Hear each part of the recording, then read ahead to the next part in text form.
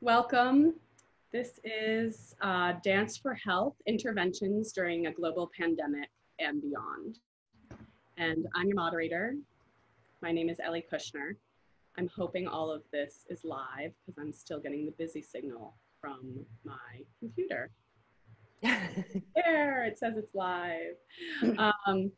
So again, welcome to Dance for Health Interventions During a Global Pandemic and Beyond. I'm your moderator for this conversation, Ellie Kushner.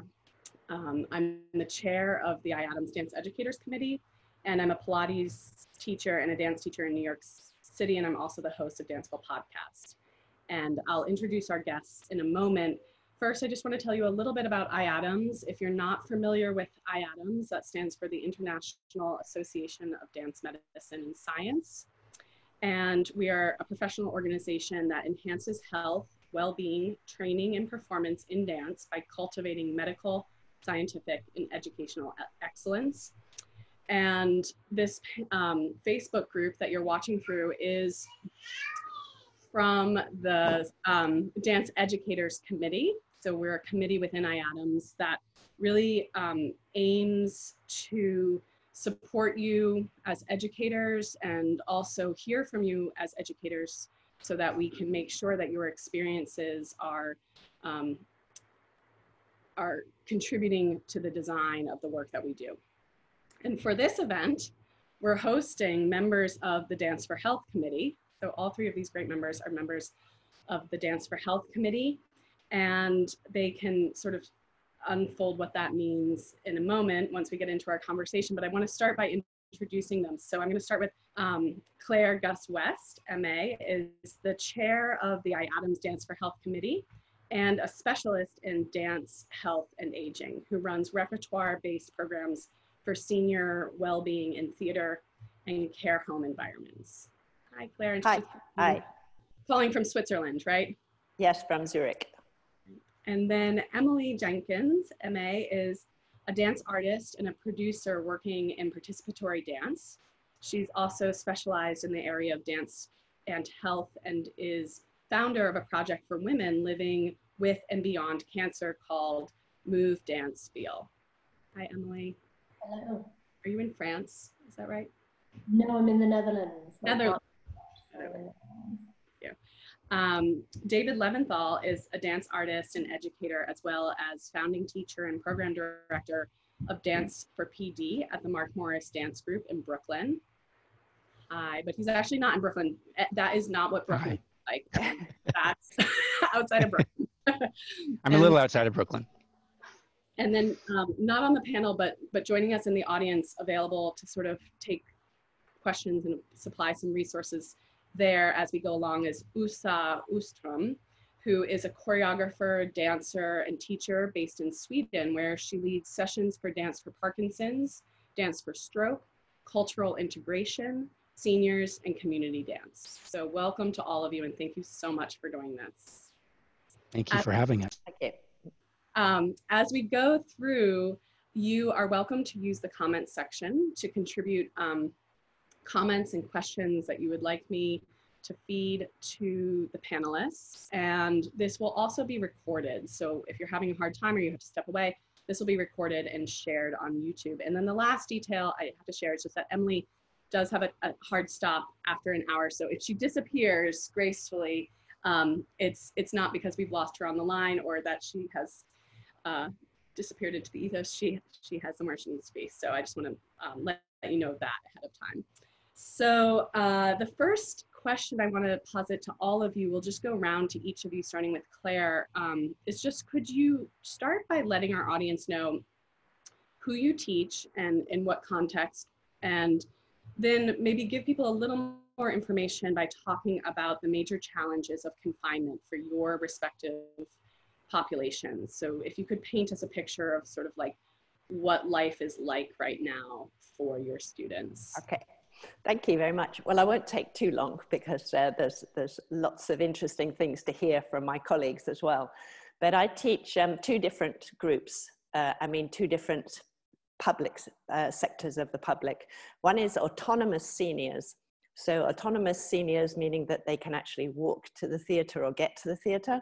And they are up to age 92, I think is our eldest there in those groups. And then also we have mobile teams going out to care homes, so residential care homes. So that's a very different teaching and a very different environment. So those two. And during this enforced confinement period, most of our focus has been on the autonomous seniors who suddenly find themselves confined, of course. The biggest challenges for them, and you're going to hear this multiple times, are actually the isolation and the lack of contact. So the dance classes themselves are much less about the physical activity that there might be when you're younger, and much more about actually being seen and being heard and connecting with other people. So that's the biggest lack that they are experiencing. Of course, many others in terms of a reduction of fitness levels just from not having a big enough circle of, ability to get out and to exercise and actually to take risks, to take spatial risks. So there's quite a deterioration, I would imagine, by the time I get to see them live in terms of reaction time, and I'm just speaking physically now. But I think the biggest difficulty for them is the contact. We haven't gone into the care homes, we haven't gone into the care homes virtually. They've got animators there and are still able to do some activity, but we haven't, I haven't broached virtual with the care homes. So we're working with the autonomous at-home senior groups. Is that enough just as a starter, Ellie? Yeah, that's great. Is the limitation for the care homes just because of the risk factor, the exposure risk factor? Is that? Well, actually, no. It would have been totally possible to do our virtual with the care homes, but the mobile teams had only just started. So this is something that's also going to come up with my colleagues. I know that one of the reasons that the virtual has been possible with the seniors is the fact that we already have a very well-established relationship.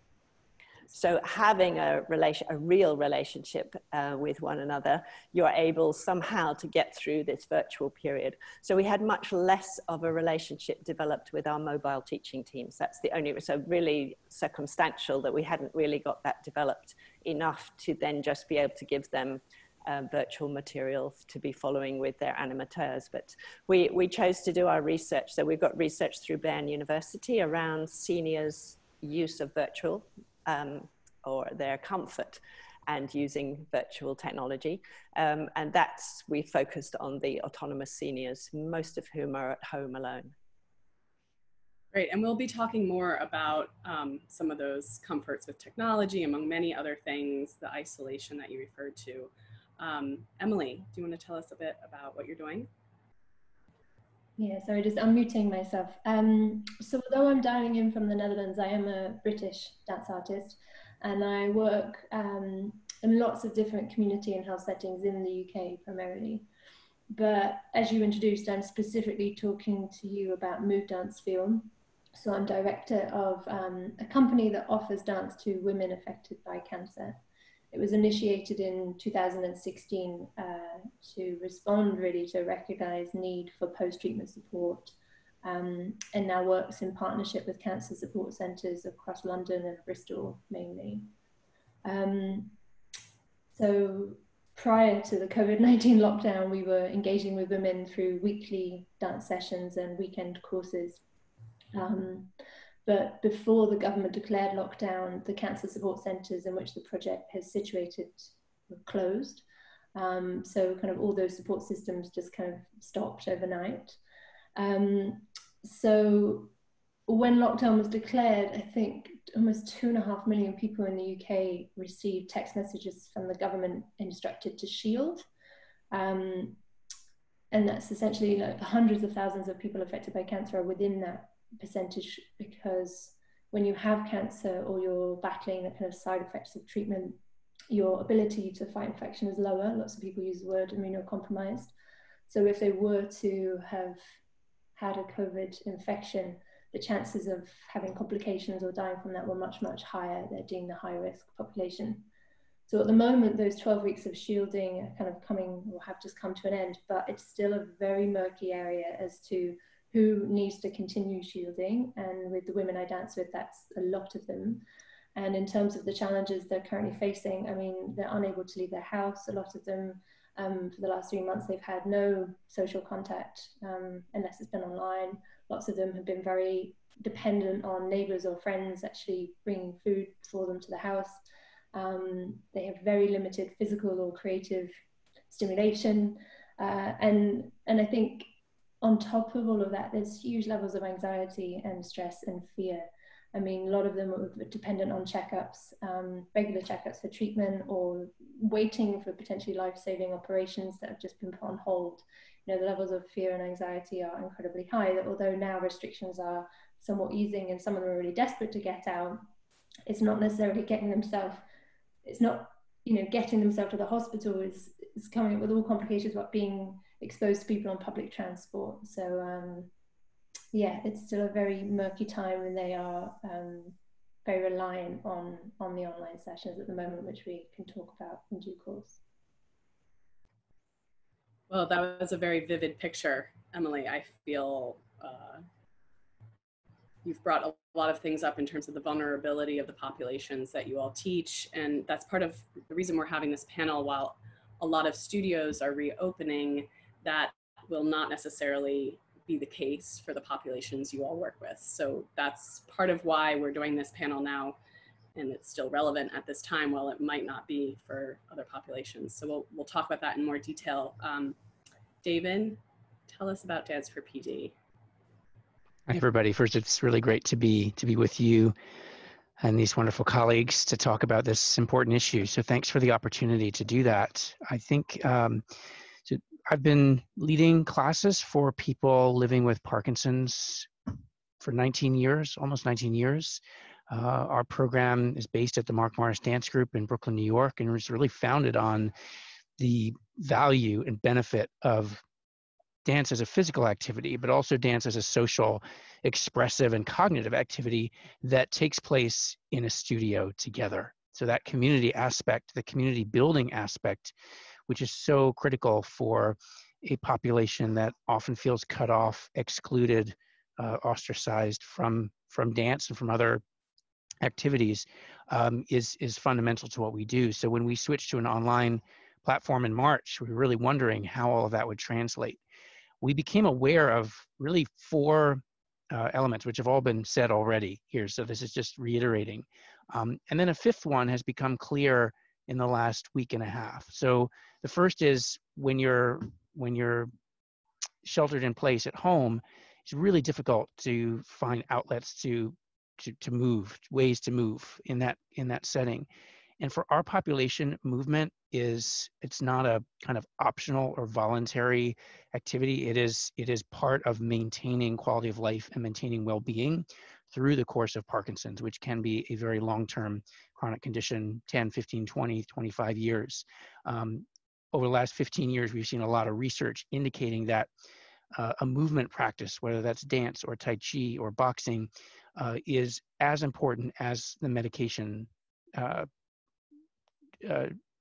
regimen that people are taking. So exercise and medication are equals.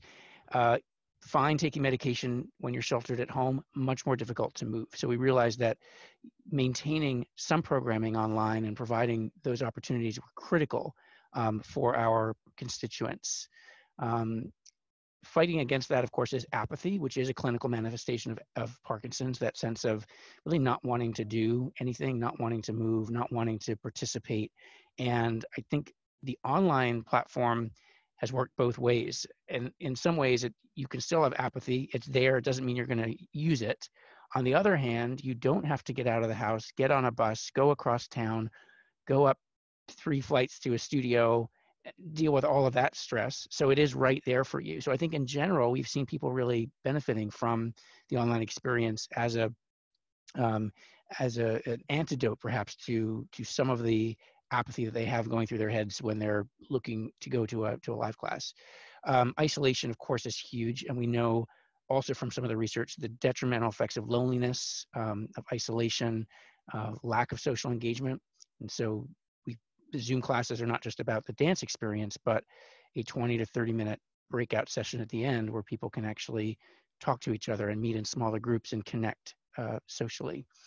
Anxiety is huge. So anxiety is also a clinical manifestation of Parkinson's, and we've seen anxiety rates rise dramatically through the spread of coronavirus.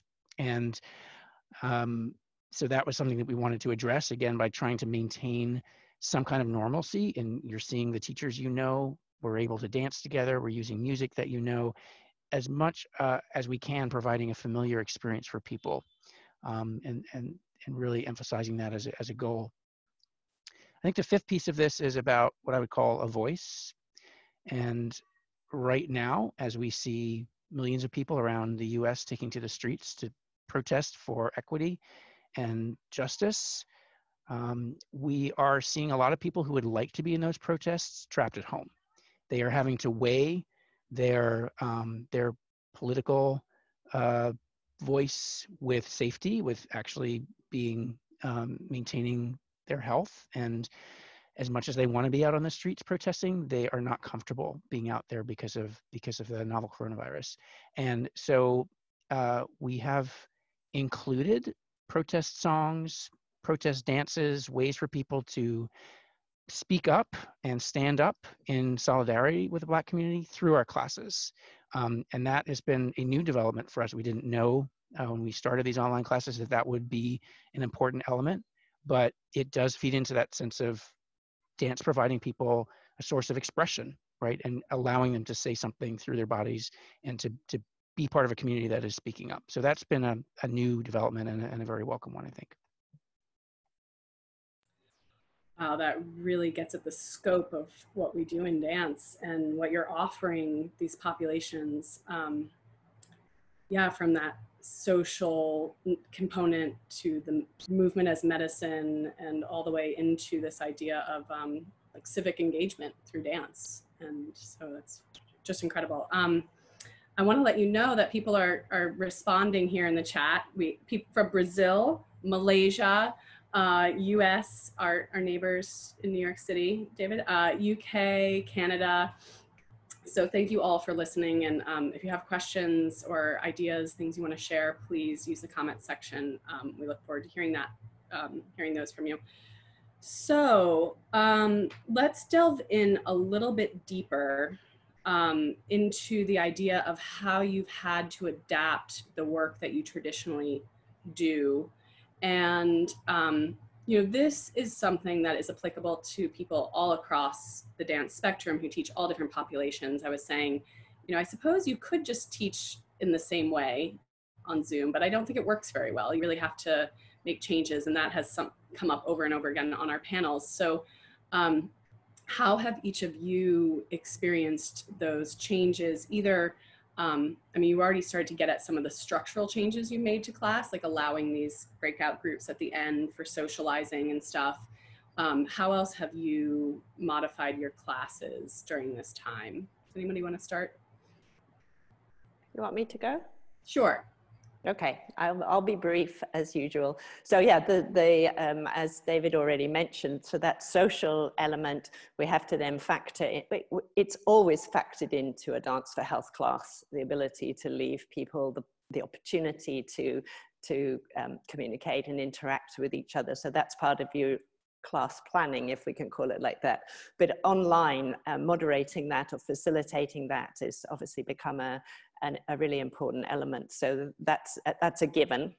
I think for me, the biggest challenge is I've worked in two different ways with the seniors during this, since March, in this period of time, because it was also part of the research program. So we've worked with recorded material, which they downloaded, and we've also worked in live Zoom, and they have different, again, we'll talk technologically later, but they've got different pluses and minuses, pros and cons for the seniors. So the strangest is working in recorded, because of course there's physical activity, and of course there's a kind of traditional command style learning phrases, so as a teaching style, but that's a very small component really of what we're doing for the general overall health of the senior population.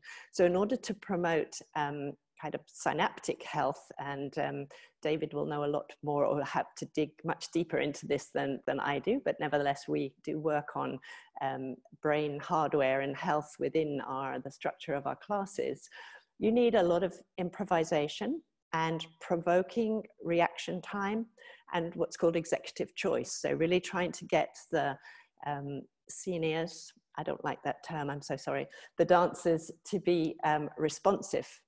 So that was quite interesting in a recorded session, because I would actually have to do a kind of call and response, as you might do in a jazz session, and keep totally still whilst I allowed them the possibility to kind of respond to something I'd done without the ability to see them at all. And so that, I think I've mentioned it before talking in other groups, but I find myself totally overacting. So using 150% too much energy in order to do that, just to try to get through the screen and provoke or promote a response to that. So that's been the strangest, managing to keep the creativity and the response in a recorded instance. And I've relied a lot, as David mentioned, on being able to deliver some familiar elements. So some new, but some things that they could actually have a aha or feel comfortable with because they were familiar with musics or with formats or with shapes. So that's one of the newest for me, is trying to get that interaction whilst actually in a fixed recorded format.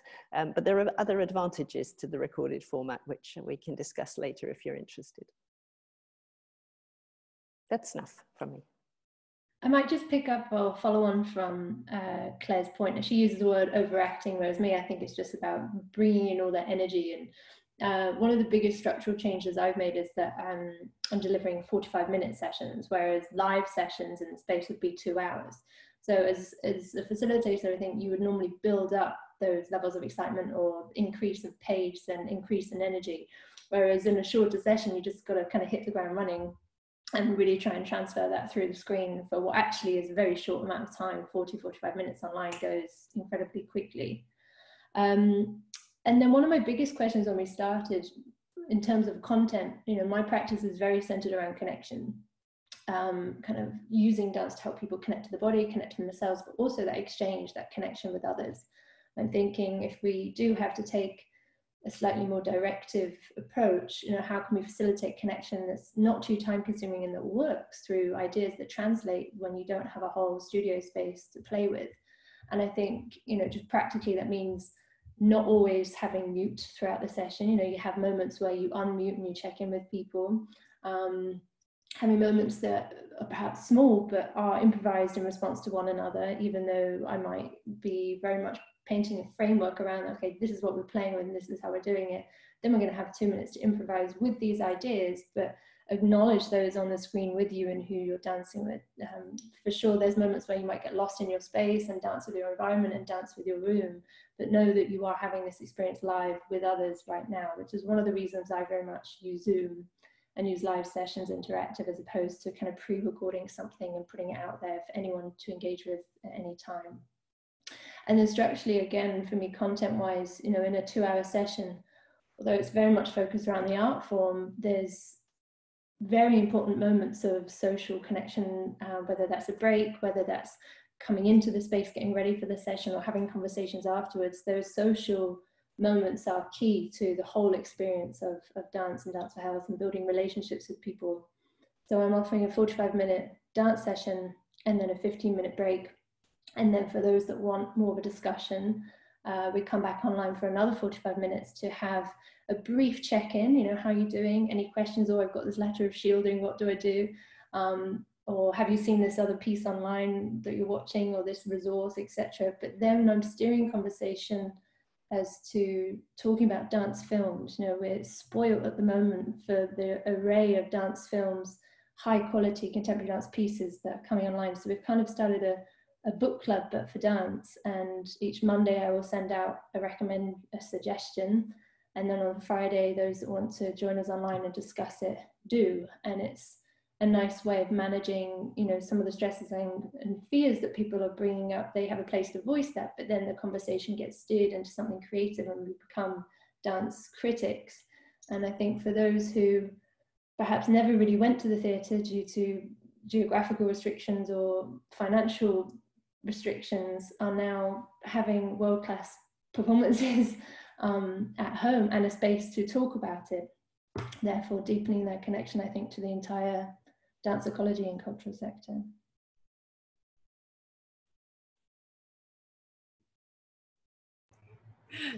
Those are so beautiful, relevant things for everyone. I love that idea of the dance video book club. I mean, these are the things that can live on after this strange time that we're in. Can I add something first? Yeah. Like, there's sometimes where, depending on the film, it might then help me springboard into some of the ideas we're offering in the movement session. So they can relate how they're moving in the session to potentially a performance idea that they've also seen in film. So it's helping me generate further ideas for content. Yeah, Claire. Yeah, sorry, David, I'm sure you've got burning stuff to say here. I just wanted to add that for the research purposes of the recorded material, we created those for them in what I'd call like sound bites of 20 minutes of tasks or material, and with different objectives. So I don't just mean dance objectives, but different health objectives. So some of them would be calming, some of them would be stimulating, some of them would, so stimulating as in cognitive challenges, some of them would then be quite free and creative modules. So they had free choice of modules, and the last one would be a real sort of, again, de-stress or cool down or thank you, and so quite meditative. And what's part of the research, we've actually, rather than, most of us give kind of, even now, even though we're so conscious, we still give a very teacher-centric class because we still structure it. And I'm really keen to know what they like to do and how often they do that. So part of the research is which of these modules are they actually picking and doing. They could, if they were being just very disciplined, string 4 or 5 together and make themselves an hour-and-a-half class. But I suggest that probably that they've not been doing that, but we're just getting in the research now. They've been filling in training books, bless them. And they're to say, you know, which were their, what are their preferences and what did they tend to do. So I'm hoping that that will feed back into the live practice as well of what would they actually like us to do more of, rather than us just dictating and prescribing. So.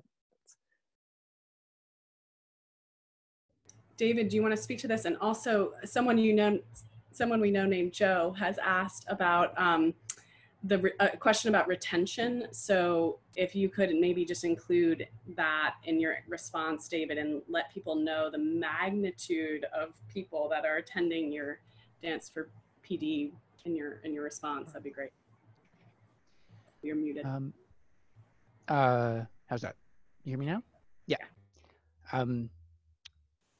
One of the things I always talk about when as an ambassador for Dance for Parkinson's in particular, is the synergy of movement and music, right? This connection that starts to become more difficult in people with Parkinson's, who are often having more trouble finding an internal rhythm and need external cues of dance movement and music blended together to give them support.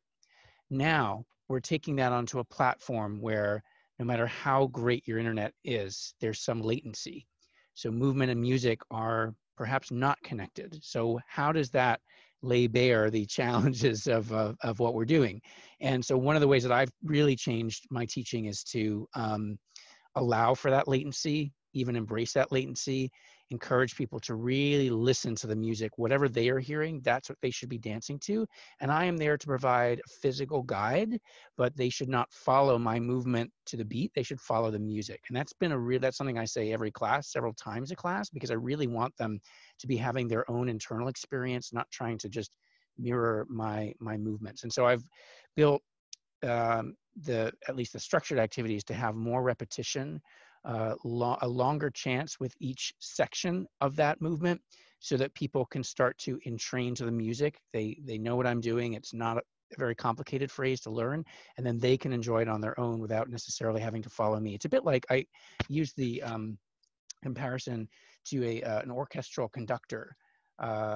She may look like she's conducting on the beat, but she actually has to conduct a little ahead of the beat for the orchestra to land on the beat.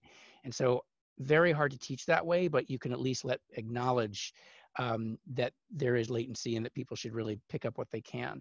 I think the word acknowledge is also a really good word to keep in mind. I know Emily used that. We need to acknowledge that this is not a substitute for, nor is it a perfect simulation of a live class. And so there are opportunities there. There are opportunities to acknowledge the surroundings you're in. In many cases, usually I'm teaching from home, from my living room, and I can say, this is my living room. Welcome to my house. I'm happy to be teaching you. I can see all of your homes. I see, and so there's that, which doesn't normally happen in a class. I think acknowledging that that there can be challenges to connect. So something that I've been working with is both being really close to the camera and also far away. I think when I started, I was like, I have to make sure that every part of my body is seen so that people know what's going on. And I started to feel very isolated and kind of alienated from the group. So I've started to introduce more. There's some things that we do right at the camera where we're kind of sketching the frame of our Zoom. We're interacting. We're trying to do some touch actually through the screen, maybe even shaking hands. And then I'll move back to do some bigger amplitude movements. Ensuring that we move away from, I think it's very easy, as Claire said, to get into a pattern of just kind of lead and follow teaching. Really important to build in improvisatory elements, but particularly for Parkinson's, we need to make sure those elements are safe. Usually in a studio, I'm there, we have volunteers, we have assistants who can ensure that improvisatory activities where there's a lot of spontaneous decision-making and choice-making and co-creation, those can be supported and encouraged by physical assistance if needed. And at home, I can't do that. So I need to make sure that the improvisatory, spontaneously created activities that I'm facilitating have time for transitions, are led in a way where people have enough information to get into them and feel comfortable doing them, because again, we're not there in the space with them, and that they have a chance to really feel safe in all those activities. So I've had to restructure some of the improvisations, but I do try to include as much as I can in each class. I also want to acknowledge one more thing, and then I'll sign on. Well, I guess the retention piece. So we have anywhere between 600 and 700 people signing into our classes each week, but we are offering classes every day. So we have 6 dance classes, and then a Pilates for Parkinson's class, a yoga for Parkinson's class, and a singing class as well. We also have meditation 3 times a week in the morning before class. So there's a lot going on. So that there are many opportunities to connect and to come into this space. We find that people are coming back 3, 4, 5 times a week, which we don't normally see in our live classes. We have a couple what I call frequent flyers, people who come maybe to 2 or 3 class locations around New York City. And that's amazing because New York is not easy to get around. But in general, people come to the class that is closest to them. But now every class is close to them. It just takes, a simple click of a switch and you're in. So we are seeing not just retention, but a level of adherence and participation that we did not anticipate before the pandemic. And it's wonderful that we have people coming 5, 6 times a week. It makes us think that we will never go back to a situation where we're only doing the studio classes. We will always have this streamed component. I also want to acknowledge one more thing. There are 19 million Americans, that's 6% of the population, who do not have internet access. So we can spend many hours patting ourselves on the back for creating wonderful online programming, but we also want to acknowledge that there are a lot of people who don't have that privilege and don't have access. We have been thinking a lot about this and realizing that the combination of not being able to come to your regular class and not having internet compounds the isolation and sense of detachment that people feel. They are literally trapped at home without anything. So we have started creating dance by phone classes where you can, we have like an 800 number, and you can call that number any time of the day or night. You dial an extension, and each extension has a different activity. And those activities are really, they're just prompts. They're verbal prompts. Some of them are a little bit more structured, but really you can do whatever you want. They're structured improvisations led by a voice and music that suggest things that you could think about and do. Some are, again, very specific, like a march. Some are a painting activity that you can interpret however you wish. We have, you're painting, you're in this style of splatter painting, you're smearing your living room, whatever it is.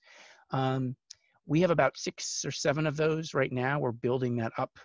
And we've had a number of people calling that number at all hours of the day or night to listen on their phones and to have that sense of connection. So I think as dance educators, we really have to think creatively about what we're doing, not just online, but thinking about the access issues that are inherent to our populations and make sure that we have a responsibility to provide access to dance for everybody. And so that's something that has been a new thing. It's something we thought about in the past, but the pandemic really brought us right to that edge of saying, there are people who are not in these classes and not able to get to these classes. What do we do? That's so awesome, David. Oh, it's the epitome of creativity in problem solving, right? I don't know if you had something there to add, Claire, but I was just going to say that I think something you just said, David, you said, we were thinking about this and the pandemic really pushed us there. And I think a lot of people are feeling that, and this idea that we will not go back to just having studio classes. I mean, I am definitely seeing the value in continuing some element of this virtual teaching into the future, but for all of you who teach people for whom physical access is a real concern and a real consideration, I can imagine that this has really opened up some avenues for you. I wanted to also talk a little bit more about safety. So David started to talk about safety, and we have talked in our first panel about safe dance practice during quarantine. So all of those issues apply to your populations, check the floor around you, what's the space, making sure, that people know how to safeguard themselves. But there are additional safety concerns that must come up for you given the vulnerability of the people you teach. So do you want to speak to how you've thought about those and how you're working with that idea of being so physically removed from a population that has certain risks? Yeah, Claire, please. I'll just unmute myself. So, I mean, my mixed senior populations, meaning you might have a little bit of many pathologies and physical conditions within the groups. So that's rather than taking care of a specific concern. So that's even a bigger differentiation, if you like, between what you're trying to look at. Obviously, again, I found it easier. No, that's wrong. Wrong word is easier. But I was able, with the recorded material as opposed to the Zoom, so doing both, with the recorded material, I was able to speak much more about them going at their own pace and using the features of recorded. So in other words, put me on pause, stop and have water, rewind me and play that exercise again if I was going too fast. So that sounds strange, that there were advantages. There were advantages of recording for the seniors themselves. So many preferred to have me. And then they like to do their movement at the time that's kind of convenient to them. And the idea of getting online at the same time as everybody else, although that was those that managed it or manage it, there's big pluses because you see everybody else and we can speak to everybody else, but there's quite a stress around getting online and being ready to dance at 10 o'clock and feeling that it's an appropriate moment for you or something. So although you might think that videoing material and letting people download it is kind of more unsafe, it actually allowed them to not feel pressurized. about the time that they did it, or the space that they did it, or how much they did, or when they could stop. Or so there was, that's not a great answer. I mean, we don't have an answer of, you know, of David has been through that. We need contact information, and if we're in a live Zoom, we're obviously trying to watch and respond, but we can't respond in a way that we could in a live studio, where you can anticipate a fainting or a low blood sugar or something like that. You see it instantly in the, you know, the skin color or the, so most of us are trained to know when this, not a hypertension going on, or, so that, yeah, obviously we don't have yet the answers to that kind of observation. I would say, I think we're not able to give guidelines here today. We're really more just highlighting all the questions that there are around this, the approach to this work. But obvious things like, yeah, furniture and rugs and stops and having a seat and having waters, and but there are, so just suggesting that there are definite pluses to recording material and allowing people to go at their own pace if there's a definite stress around a live session as well. That's all. I might add as well that in delivery or during delivery, always trying to ensure that you have a colleague or at least another artist kind of on those Zoom sessions with you as a co-host, or just another pair of eyes. So, you know, it's too much to expect you to be able to see everyone, and definitely through a screen it's harder to make those observations and get that immediate feedback as to how people are moving and safely and whatnot. So trying to invite other people to join you in those sessions who you can check in with afterwards as to what did you notice, is there anyone we need to follow up on, etc. And then also for me personally, I've set that everyone who joins has to complete a registration form before I will even offer them the Zoom links. And in that form I take need to know information. And importantly within that, kind of any health considerations I need to be aware of, and a disclaimer as to, you know, at no point should dance cause pain, dizziness, or shortness of breath. And if they do, you know, this is what to do, this is the protocol. And also an emergency contact number, if they're happy to share it, to ensure that if there was a really serious issue, we have someone else other than that participant to contact and make them aware of what we've witnessed through the screen, and just to follow up as to the health and well-being of that person. I just want to briefly check in on what you said, David, about accessibility. And this actually, for Ellie, you said something about the potential development of online sessions. And for me, what I'm loving is the Move Dance Feel is no longer restricted by geographical location. Although it was born in London and we expanded across London, it's still London, it's still UK. When I'm in Bristol, and it was London and Bristol. But now we've got women from, you know, very isolated rural areas in Cornwall in the southwest, from up north, even from other parts of Europe. You know, anyone can dial in. It's really wonderful to build a community where they're not limited by where they live. Having said that, obviously David's point about that not everyone has internet is a serious concern. That, you know, making sure that as well as the online offer, we're keeping in touch via email, or people don't even have email, you know, via text message or phone calls. Not quite as developed as dancing by phone, but it's a great initiative. But something I've started to think about with a colleague is, you know, how can we you know, potentially get funding to develop this, and importantly within that funding strategy, think about subsidizing costs for participants who want to get connected, who don't have Wi-Fi or have Wi-Fi and need a booster. Or could we partner with some kind of telecoms agency, or just make them aware that, you know, this is available, and it's necessary for people to keep physically, creatively stimulated to their community of dancers, but they've just got a technical equipment issue or internet issue. And how can we speak out to the community beyond the dance sector and go, can you help us? You know, even taking £20 off an internet phone bill or something, to try and be the spokesperson for those people who might want to get connected. Do you, do all of you feel like your roles as advocates have changed in that way? Do you share that feeling? And also, I'm going to feed a question from the audience in there also. Do your participants often have caregivers? So I guess both of those questions just having to do with, like, are you finding yourself thinking more about your participants' whole community that serve them? You know, is that making sense, that question? But I think, speaking on behalf of all of us, you have to have an awareness of that to work with the people we work with. You know, what other support are they receiving or not?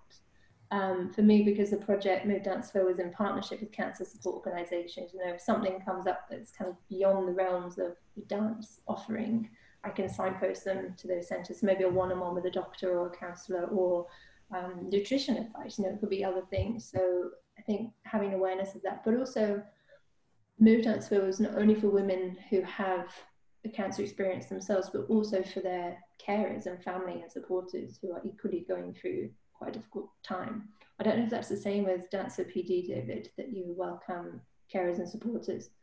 Yes, we do, and that's been part of the program really from the beginning. However, not everybody used that opportunity as a chance to dance. Some people would use that opportunity as a way to get errands done. You know, while their partner was in class, they would have an hour and a half to go do something else. We've seen a big change in that, obviously, because now everyone's home together and now everyone's dancing together. So we've seen probably an increase in the number of partners who are participating with their loved ones, and it's been wonderful. I think one of the things that you're touching on here is a really important challenge, perhaps, which is that in many cases, individual dance artists and dance organizations have become social service organizations or social service coordinators in this pandemic, just by virtue of the fact that we really are connected with our participants and we really care about them. And so we want to make sure that we can fill that role informally. I don't think any of us are taking that role on formally. We're not trained to do that, but that we are making sure that we're staying attuned to broader needs aside from just the need to dance and the need to be part of an artistic community.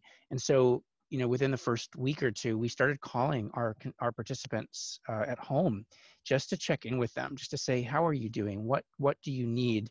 A lot of the things they needed we couldn't provide, but we could provide links to people who could help them. Say, I'm scared to go to the grocery store. Is there any service that can provide that for me? Or I really need to pick up my medication, but I don't know what to do. Those kinds of issues. And so, again, we're not providing those direct services, but we can say, oh, we know somebody who is delivering food in your neighborhood. Here's who that is. Or have you thought about this prescription service where they just deliver it to your home? Like that kind of resource support. So I think we do want to walk that line, because I think as dancers, we do feel a sense of social responsibility. We've taken on these teaching responsibilities with passion, because we love sharing dance with a wide spectrum of individuals, and part of that is ensuring well-being that goes beyond the dance experience. So it's been I love the idea of, you know, looking at this partly as a technological challenge and looking at funding opportunities that can help purchase or share that technology with people who don't have it.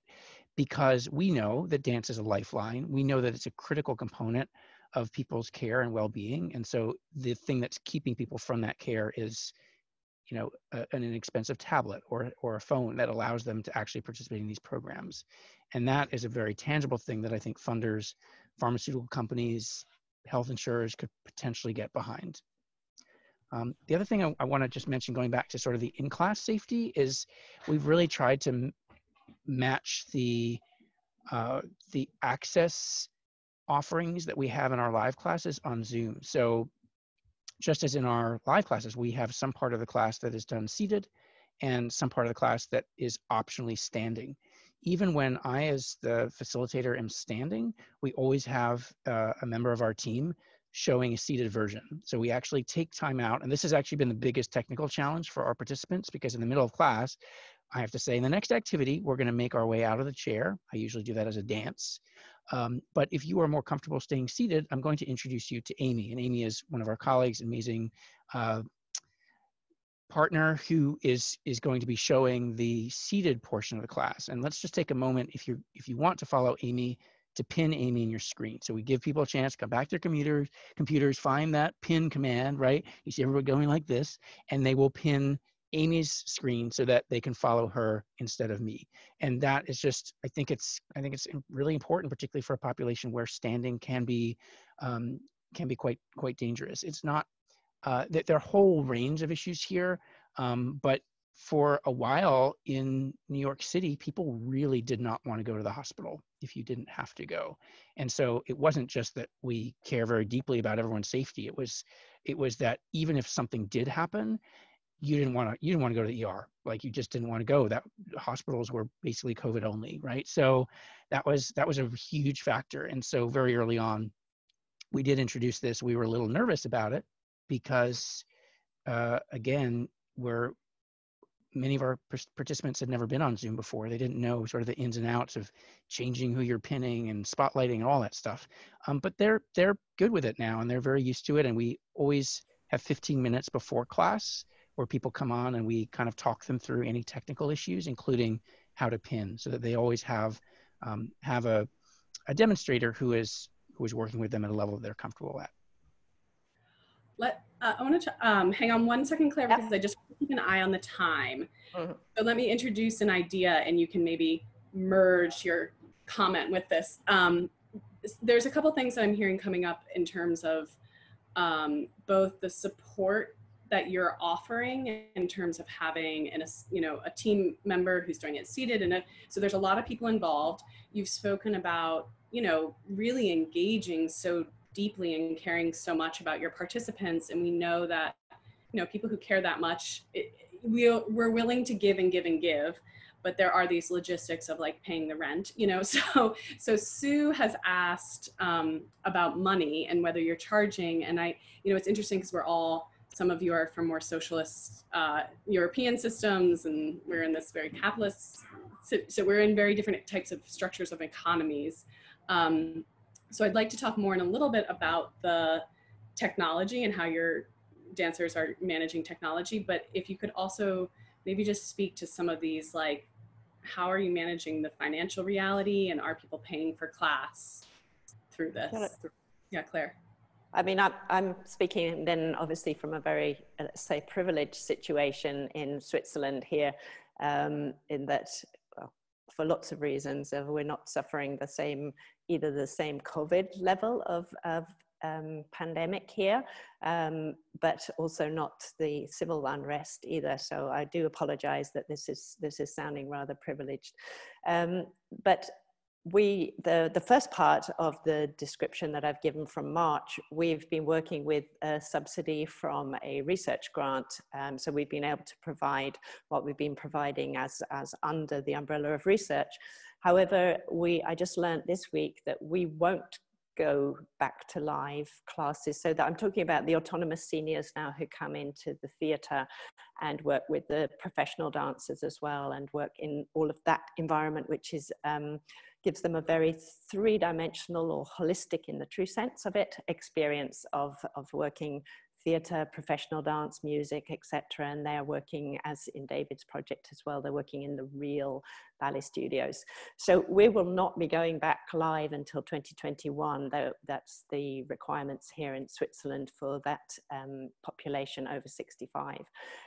So immediately working with the theatre, the Bern Ballet Concert Theatre Bern, on how to, I'm going to take this into creativity. So to answer Sue's question, yes, that's then paying. So they're paying for that project, which is then self-supporting, even with a support teacher as well. That's how we work live, that the projects support themselves financially from the registration. And we will probably charge less on Zoom. We're also ourselves not traveling or don't have quite as many expenses as we would do if we were live in studios.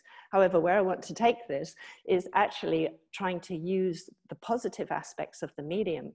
So being stuck at home and feeling so isolated, we still want to be able to take them into rehearsal and to take them into the theatre environment, or me actually take them and teach from the theatre environment, so that they're feeling that they're doing a guided tour or a virtual tour at the same time.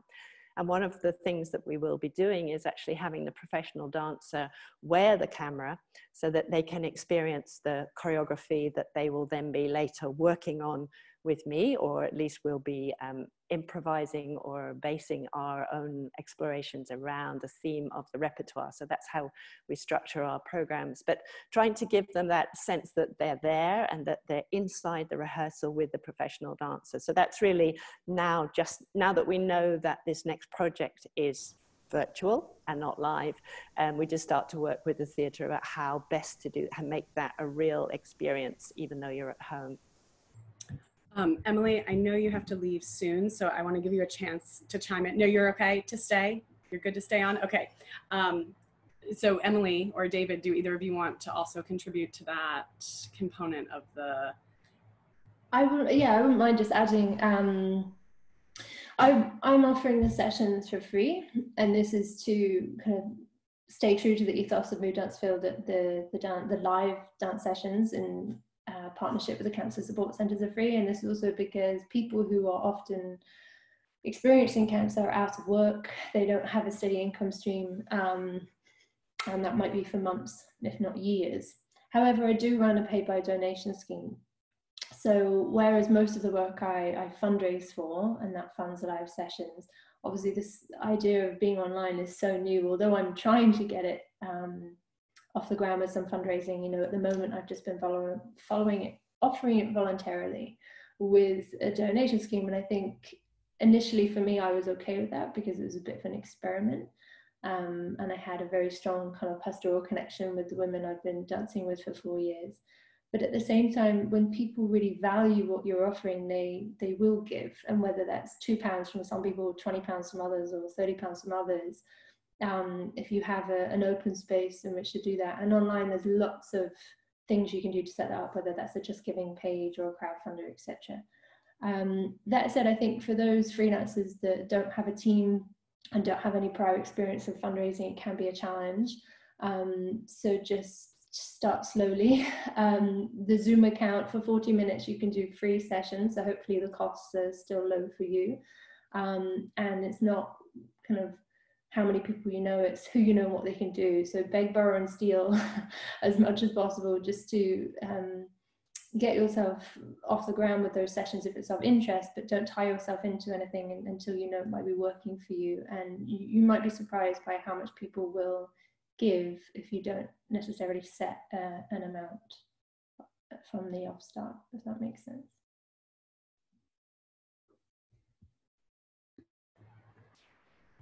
You're muted, David, sorry. I would echo that entirely. We're using a similar model where all of the classes are offered free of charge. We do certainly let people know that they're welcome and encouraged to contribute at any level, and we welcome contributions of any level. We've been really encouraged by the level of support that the Dance for Parkinson's community has given in response to the classes. The thing I like about that model is that it allows, again, people can participate 9 classes a week, no charge, no expectation. You are welcome. Those people who are able to give can and do give, and give regularly. So they have, for some individuals, they've turned it into, for themselves, something of a fee. So they say, I'm going to set a rate, and it's going to be whatever, $25 a week for my 4 classes. And so every week they will make a donation based on that amount. That is not necessarily something that we set, but we do encourage them to think about this as a valuable service. And it is, I think, as Emily said, for those of you who are starting out, don't necessarily commit yourself to a schedule before you know, A, that this can work, and B, that your community is buying into it. But I can't guarantee it, but my sense is that this kind of Dance for Health programming does provide a much needed, valuable lifeline for people during this time. And I think what this crisis has brought about is that it's not just now, but always. There are people who would love to participate in your program, who may live on the other side of the country, who may not, that time doesn't work for them. And they are so grateful now to be able to come into your program. And Emily's seeing this from people coming in from Cornwall and other places in the UK that ordinarily would not be able to participate. Now you've suddenly gone national, but more than that, that's sort of like the promotional aspect, but more than that, it's that there are more people who can benefit by what you're doing, without a huge lift in infrastructure. And I think for independent dance artists, that's a really compelling structure for moving forward, that you now have an audience that is as big as you want to make it, and that you just have to do it sustainably. I just have one. Emily and then Claire, and then I'll go on, but yeah. Something that's been fed back that was like, oh, such a good point. It takes a confident person to walk into a dance space or a space where dance is offered and know that they're going to take part in dancing, and all that nervousness, insecurity about the body, etc. plays a part. Whereas online, from the comfort of their own home, knowing that they can join, it's 45 minutes or an hour, you know, it's not huge, but they haven't had to travel to get there. It's a much more appealing offer, and a lot of people, I think, feel safer. And just something to think about if you're pursuing setting up dance sessions, how you talk about it and how you advertise it in a way that's perhaps less intimidating. We have another consideration in Parkinson's. There are a number of people who are not out about their Parkinson's and have specifically said, I'm not coming to a live class because my employers don't know that I have Parkinson's, and I don't want anyone to know. On Zoom, you can just turn off your video and change your name, and nobody will even know it's you, right? So, you know, it does offer an element of privacy that I think is really, it can be very attractive to people. Sorry, Claire. No problem. Those are very, very good points indeed. I was going to give, wearing a completely other hat, I was going to give a kind of both commercial and slightly more business angle to all of this as well, which is that health insurers, global health insurers and health insurers are incredibly interested that we develop this model and that we get out to isolated people or work with patient groups and find the way that they can actually support this. So they are in many circumstances proactively looking for us to be able to deliver successfully good quality online, not instead of our live work, but as well as our live work to reach housebound people, to reach those that, as Emily and David have so well said, simply don't want to be recognized or acknowledged. And this doesn't have to be the senior population. There are plenty of people who are not moving in other segments of our population. And I just wanted to put in the minds of teaching artists and those of us that are developing this sector, the question of the real relationship versus the virtual relationship. And those are the kind of conversations we've been having already with healthcare providers, insurers, is that real relationship necessary? And is it a ratio between, do you need to make a real contact, which then gives a problem geographically? Do you need to have a real contact? And then there can be a follow-up with, let's say, a ratio of 4 virtuals to 1 real. And that's an area, in fact, probably that we're going to look at researching next at Bern University at the Sports Science Institute, of what is that ratio between live connection for most value out of that. But so that's really an area for teaching artists and dance educators, please to start thinking about, because if we don't do it, somebody else will, of a lesser ability or a lesser skills level. And you know, I beg you to think about it, even though it's not perhaps the ideal solution. And we understand that the live is 1,000 times more enriching and satisfactory to provide. So that's my plea. Yeah, I think that this situation is so two-sided. Yeah, we don't want to make ourselves extinct. We don't want anyone to get the impression that our jobs can be automatized or something, you know. We certainly, as artists and performers, believe in this real human thing. So we have to preserve that, but also, yeah, we don't want to deny that there's something really phenomenal that happens here. And we also, as David said, can't ignore the fact that not everybody has, while it enhances access for some, it decreases access for others. And I mean, I'm thinking also about how right now we have dance for PD, or we have like dance for seniors. And I teach a younger population of, college students, and we are inaccessible to a lot of people in a college setting, either for financial reasons or mental health reasons or chronic illness. I mean, there are so many chronic illness. There are so many things that can prevent a student from being a dance major in a college setting. And so do you see any potential for this online platform to enable more integration of these worlds of dance, so that it is no longer this like dance for PT or dance, while there might be specializations because there are special needs in each of those groups, that like somehow we could use technology to level the playing field a little bit more, while acknowledging that not everyone has the same technological access. Any thoughts about that?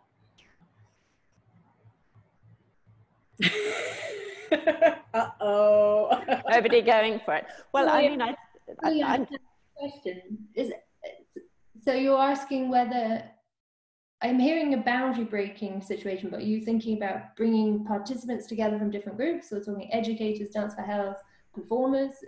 I mean, I just think that I'm not sure. That's why I guess my question is, what do you see for the future from all that we've done, and how far can you sort of stretch that imagination for the future in terms of how we can use this platform? I'll start off. I mean, I think it's, we've already spoken about that, all of us, but I think it's possibly a great entry into dance. So if you're talking about mental health challenges, which can be for any age group in the population, from teenage through to, not just an older population, that the advantages there of the anonymity, or the try something and don't feel so necessarily engaged or on the spot, have huge advantages. I've also spoken about doing work with dance for obesity sufferers for the same reasons, all the reasons that Emily mentioned as well, that you would never, you just don't want to go to a studio. And so how can you start? So I think that there's definite possibilities and advantages to using virtual with certain groups, or for certain groups. That doesn't get into your how do you meld everybody together. But I also could imagine a scenario where you're teaching both live and streamed at the same time, for different choices, literally, that one could have a choice, that one could participate from another geographical region, and have that possibility, because we're all getting a bit better with the technology, and at the same time also be dealing with a live group. So I think there'll be hybrid solutions like that. We'll be seeing a lot more. It's the same in conferences. We're going to see that in conferences a lot more, where it's about 50-50 simultaneously. I think we'll possibly see that in dance as well. I think one area, just to build on Claire's excellent comments, is the way that both independent artists and dance companies will think about creating artistic material that is really not only to be viewed or consumed in the theater, but actually in the home, and then building engagement activities around whatever that material is for a variety of populations. And I'm probably the first to say that I think teaching specialization is critical here, that it takes different approaches and methods to teach different populations. However, we can all start from the same core material, and we have seen some organizations have that online material ready to go and have shared it very generously. Others are a little bit behind. They have only really been thinking about a live theater mindset and don't have those resources. And I think this crisis is forcing everybody, whether you're an independent choreographer, whether you're a large company, to think about making those resources available to people who don't go to the theater, making them available in the home, making them available for consumption in the living room. And then from that, as I said, building educational programming from that for different populations.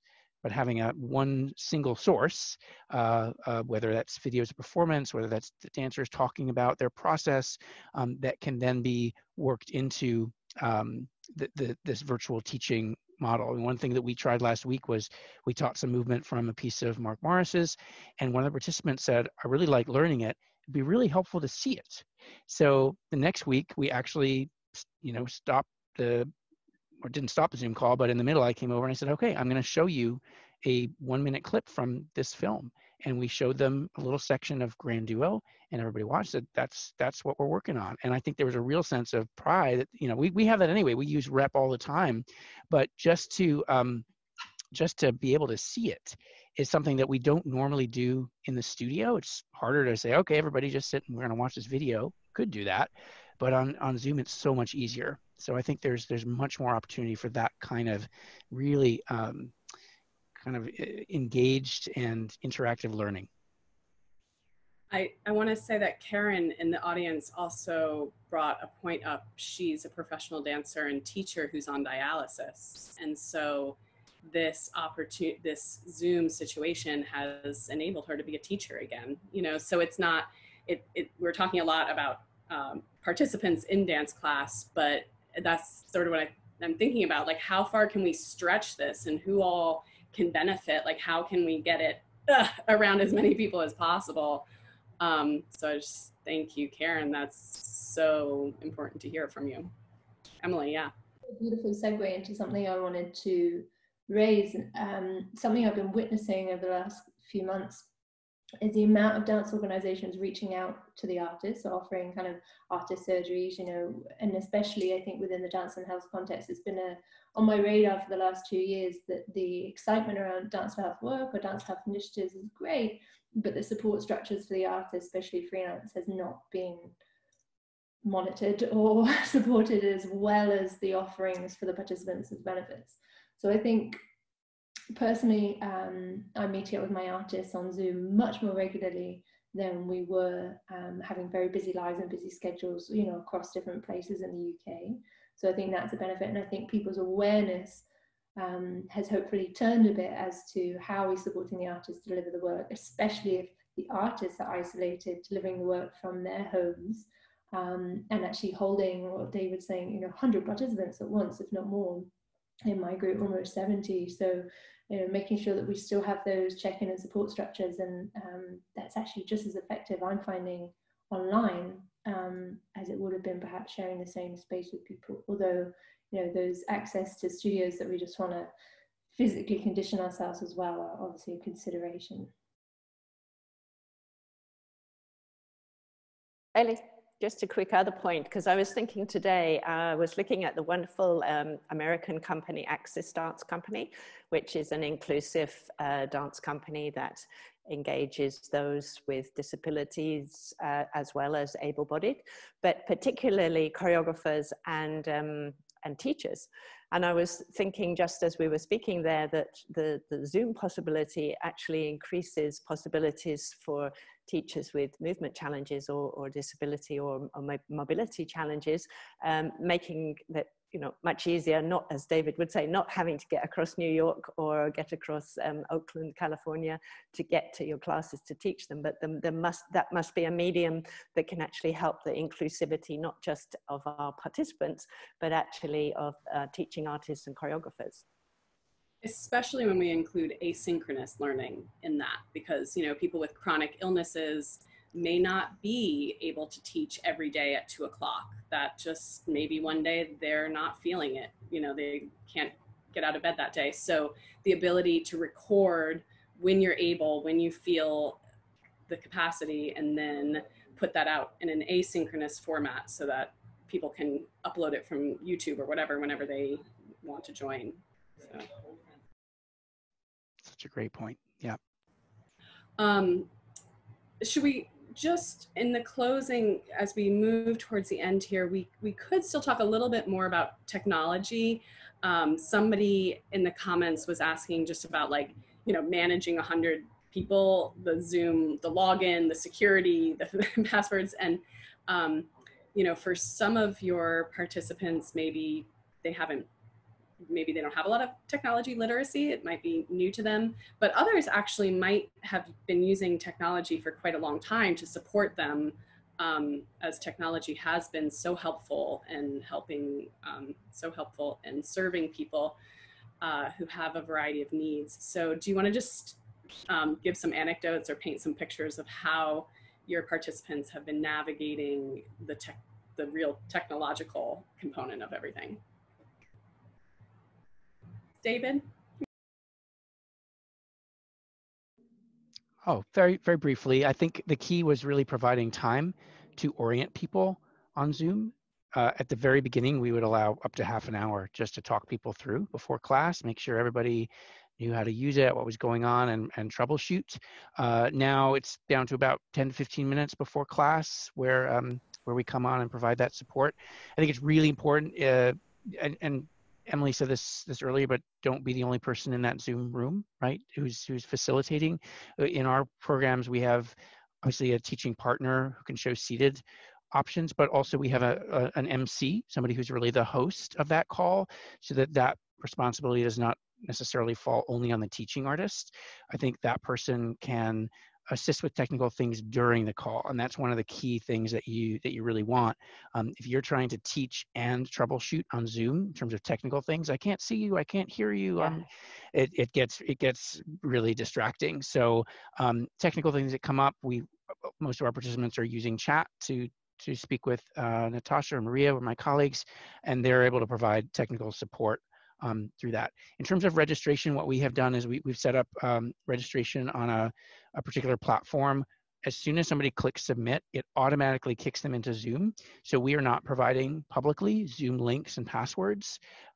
We are making people register. They can't register more than 15 minutes before class because it will send them into nothing, right? It only sends them to the active link on Zoom. And so once they register, they're in there. We've had a couple instances of people who have not been able to get in for whatever reason, and we again follow up with them later in the week and talk them through. But that has worked pretty well, and it's also enabled us to maintain control over who is getting those links and how that process happens. And then obviously the MC can monitor things during the call, make sure nobody is coming in who shouldn't be there, and obviously providing support to people who need assistance. We had, just speaking about the recorded again rather than the Zooms, we had a logically number of challenges at the beginning with things like WeTransfers. We tried everything. Now we tried putting them as Vimeo links, which is inevitably much simpler for our population to actually click on a link and go to it. But we also tried WeTransfer, and that was quite new territory for many of them. And also you get back to the hardware question, which is many of them actually had simply too old home PCs to be able to, first of all, the downloading process was just so long and so challenging, but also actually storage ability so we had to find ways to compress and reduce megabytes of material that we were giving so that they could actually cope and get them. But we did all that then by email communication. We had a lot of communication going on about how to do that, and they're pretty good actually with each other. So there's a real support network between them. So it's amazing, even within the same age group, which ones are really techie savvy and which ones are, wouldn't know one side of an iPhone from the other. But they're really been, rather than asking, have really been helping each other a lot as well. But that's not as, that's the recorded considerations, of course. I agree. It's been wonderful in the Zoom sessions hearing, an octogenarian giving tech support to the septuagenarian and giving them, saying, no, don't do that. You have to press this. And so it's like we're sitting by watching that peer-to-peer mentoring. I love that. I would just add, similar, that kind of peer-to-peer learning, and also that some might need a little bit more prep, a little bit more communication at the beginning, but others just get on with it. But I work with women from, it's kind of 18 plus, so in their 20s, 30s, 40s, as well as 70s and 80s.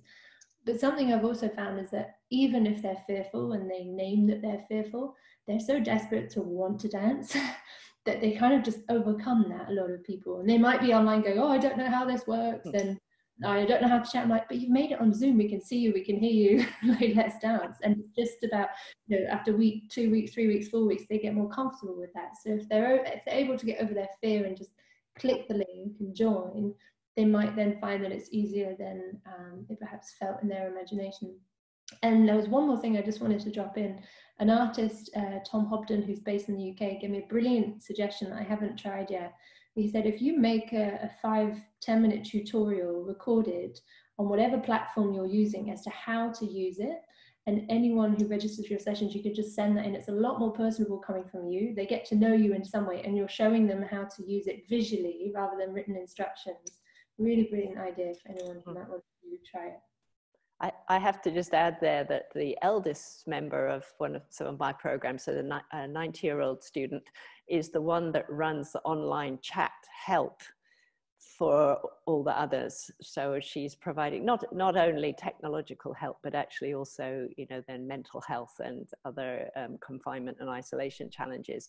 But, you know, as Emily said, where there's a will, there's a way, and they're incredibly resourceful. I mean, I don't think we should be patronizing at all. Of course, we need to help, but actually our communities are incredibly resourceful, and take my hat off to them that they are dancing.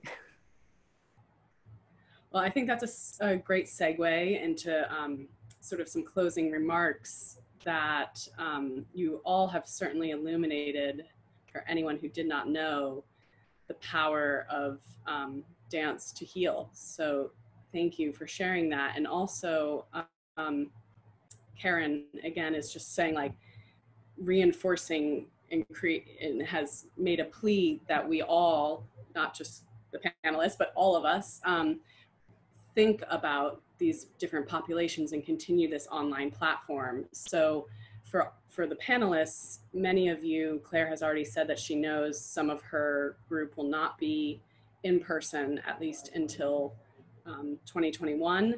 And I'm sure many of your populations will, again, remain virtual for a long time. So just, do you want to go around maybe and just share a closing idea of how you're feeling moving forward, and just sort of where you're at overall in conclusion? Claire, do you want to start? Yeah. Of course I can start. Well, I mean, huge disappointment that they can't come back live before 2021. That was my first reaction, and of course will be theirs. They don't yet know it, unfortunately. Well, they maybe do if they're listening to this now. So just jumping straight in, as once I got over that, you know, sense of barrier that we were going to still be on virtual, I'm really feeling now more inspired to jump into the creative aspect of it and say, okay, it's not ideal, it's not the first choice, but what can this medium do? So I kind of touched on that already, but really using the theatre and using the professional dancers and the choreographers and seeing how we can make the medium come alive, rather than thinking of ourselves in this kind of cross-arch where we just record a class or something.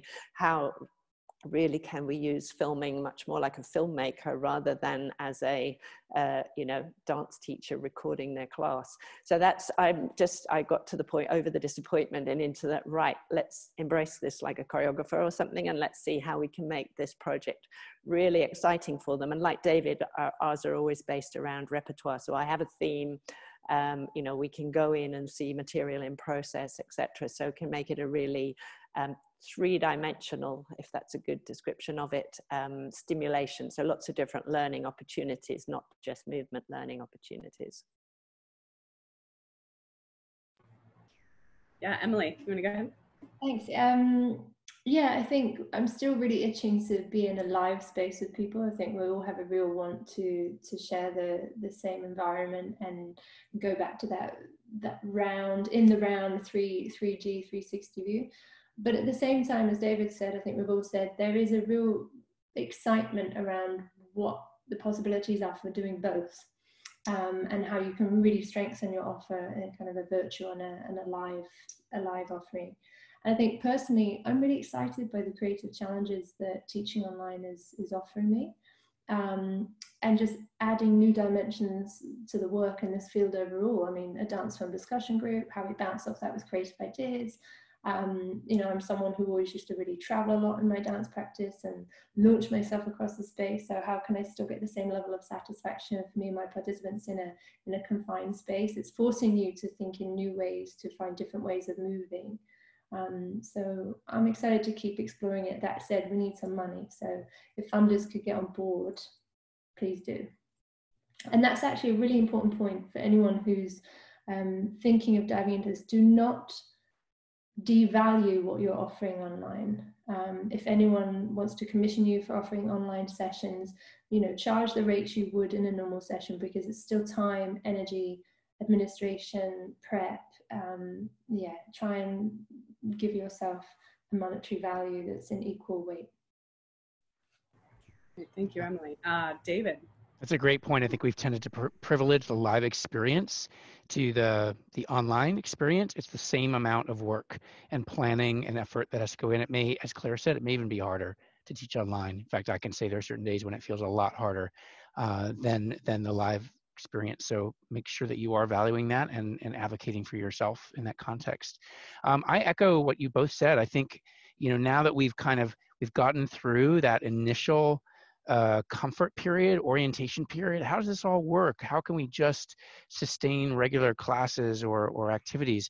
Now we're going to be asking ourselves, what more can we do?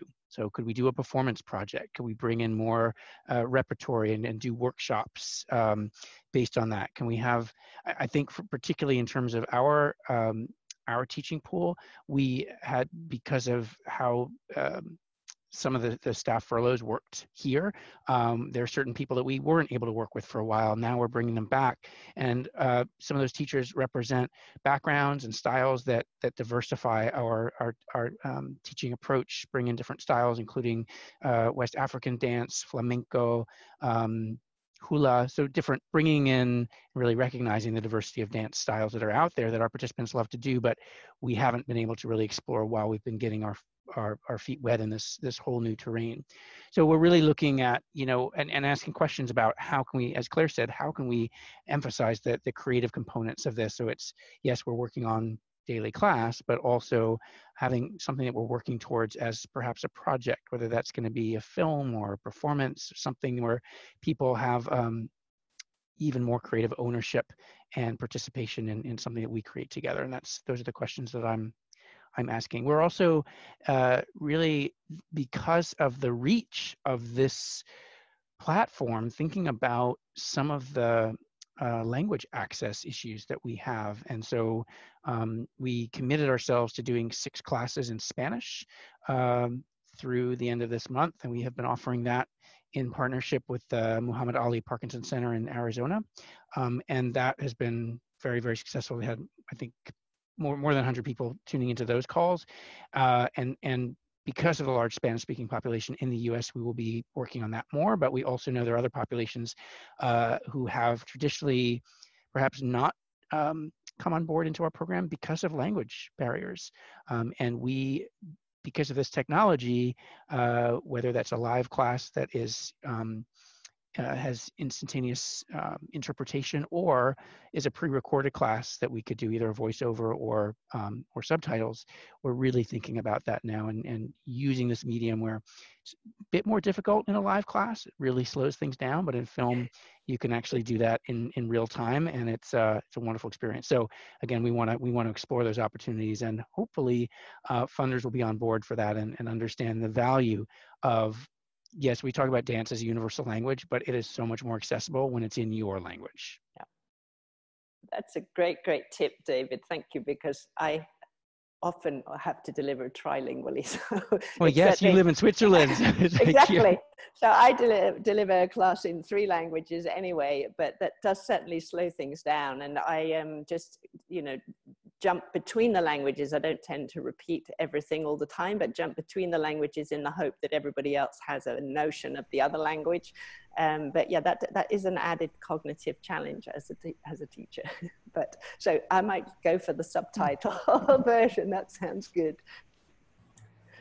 I just can't thank all of you enough, really, for your time and the devotion to the work that you do. And I think you've just been so inspiring to so many people, and to be reminded of the creative potential and the reach potential in this situation, which is often very uncomfortable and not ideal and not what we had all hoped for. It's such a gift to remind us that there is so much potential in it. So thank you all so much. And Osa, thank you so much she has been so busy in the chat, you guys. She's been like putting so many links up and answering questions and sharing resources. So thank you all so much, and reach out to us anytime. Take care, everyone. Thank you. Bye. Thank you, so Ellie. much. And thank you, Osa.